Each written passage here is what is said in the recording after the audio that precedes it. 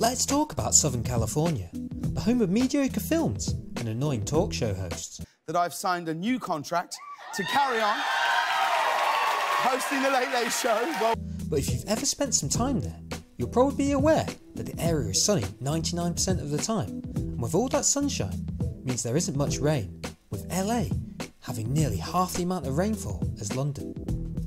So with folk needing water to survive and water their lawns, you know, the important stuff, relying on just the rain isn't going to cut it, meaning Southern California needs another source of water, and in this video we'll tell you one of the ingenious ways that the area gets it. We're going back to a time long ago when Southern California would vote for Republican presidents and primarily get its water from the Colorado River.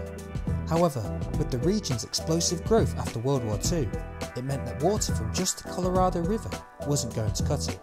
Despite popular belief, California isn't as dry as you think, and the state has areas where annual rainfall is over 3 times more than London. However, it's mostly located in the northern regions of California. So with all that sweet H2O located within the wrong part of the state, plans would be in the pipeline to find a way to bring it down to serve all them thirsty Southern Californians. The solution led to the formation of the California State Water Project in 1960, with one of its notable proposals being the construction of an aqueduct over 400 miles long to transport water across the state from the wetter north to the drier south. The aqueduct starts in the Sacramento-San Joaquin River Delta, which lies to the east of San Francisco, taking water from, you guessed it, the Sacramento and San Joaquin rivers, where it's pumped to the Bethany Reservoir. From there, it begins its journey southwards by gravity, stopping by a series of reservoir and pumping stations along the way, before it hits a junction, splitting in two, with one leg carrying on down to Edmonston Pumping Plant, 70 miles to the north of Los Angeles, and the other, dubbed the Coastal Branch, which heads west to serve the coastal cities, including Santa Barbara.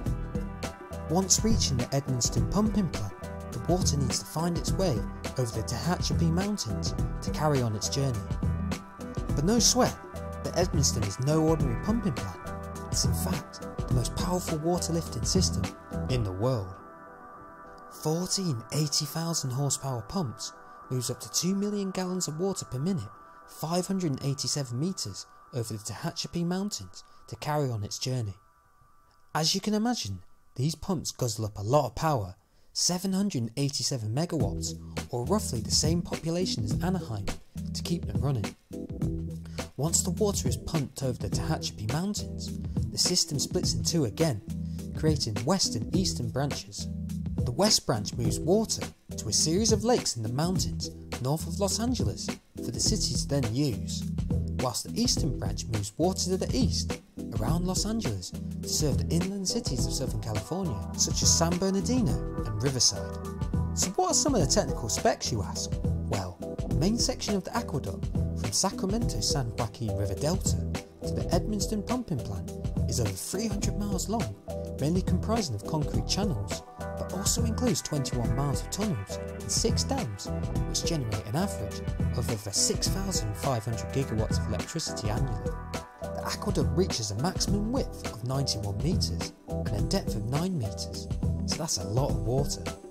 Construction on the first section of the system began in 1960, and by 1968 water had reached the San Joaquin Valley in the centre of the state, finally reaching Southern California by 1973.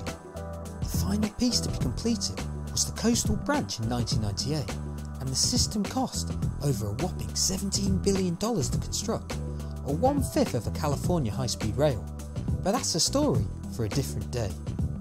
Since its completion, around 70% of the water provided is used by urban areas and industry in both Southern California and the San Francisco Bay Area, with the other 30% used for irrigation in the Central Valley, providing estimated benefits of $400 billion to the state's economy.